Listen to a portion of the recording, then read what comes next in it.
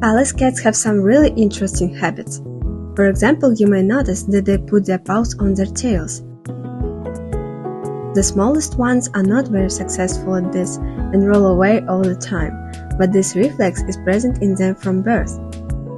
The reason for this action lies in the habitat of the Pallas cats.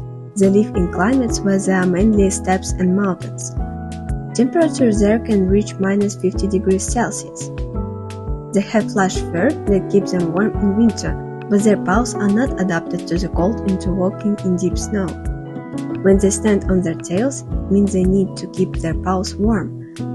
Thanks to the fur and good blood supply, the paws warm up quickly and the Pallas cat goes hunting again.